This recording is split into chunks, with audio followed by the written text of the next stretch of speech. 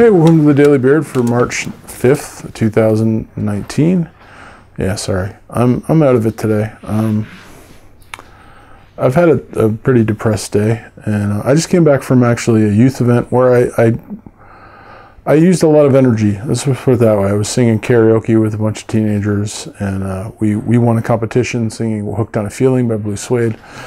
We win pizza. This is gonna be exciting. But I already had no energy going into that, and now I have even less. So I'm glad I went. It was a good time, and I had a good time with my guys. But I don't know. There's some stuff going on with me and my parents, and I'm not going to say what it is because I'm not interested in people knowing all the dirty details of my life, but I just feel helpless. Like I've been hurt, let's put it that way. And I feel very helpless, and I don't know what to do as my next steps.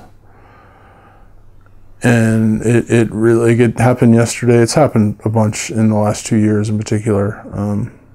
But yesterday it happened, and it's tired me out. I don't know. I'm at a crossroads, kind of, because crossroads you can go left, you can go right. I feel like I'm at a dead end, really, because I'm not sure what to do. So I've come to like literally a dead end, and it's just like, what do you do at a dead end?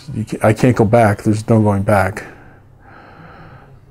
And like mainly, there's just plowing through uncharted territory. That's your options, and that's basically what I have to do right now.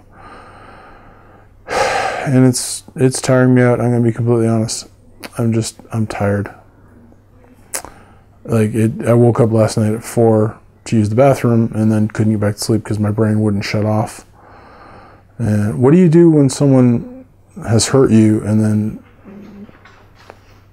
just either doesn't care or doesn't remember that they hurt you and just moves on, and then is going to hurt you exactly the same way again, and they just keep doing it and doing it and doing it. And I'm trying to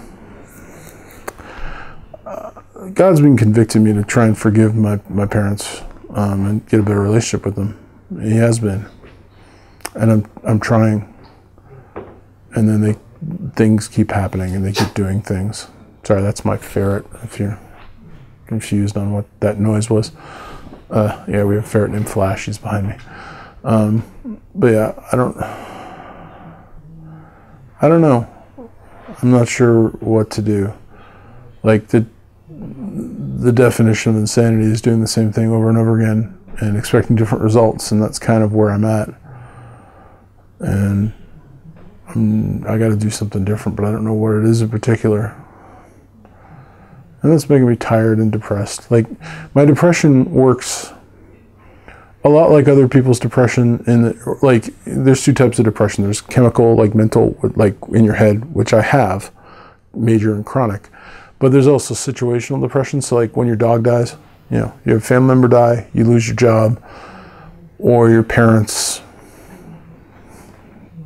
hurt you very badly.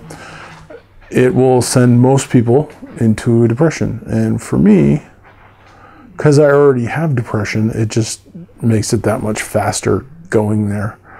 It's like an express ticket. I'm at Disneyland and I got the fast pass. Like, if you don't know what that is, like you get a pass that makes you bypass all these people and skip the line, basically. Well, I kind of got that with my depression. I can go to my depression faster than most people could go to being depressed over the same things.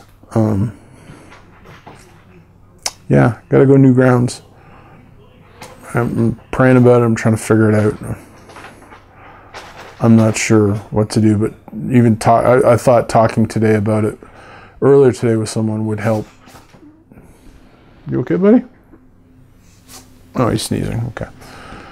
But it didn't. It actually made me more tired. So I'm just not sure where to go from here. Sorry to bum me out. That's just where I'm at. Thanks for watching. Stay bearded.